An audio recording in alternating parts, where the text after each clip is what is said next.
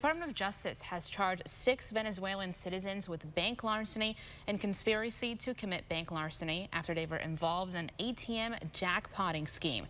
The DOJ alleges that Huelvis Jose Riveros Solorzano, Sylvia Fabian Ordonez, Jose Medina, Jose Navarro, Davy Santiago Pena Rojas, and Jefferson Jose Marquez of stealing over $400,000 across 4 different jackpotting events in Broome, Chenango, and Onondaga counties.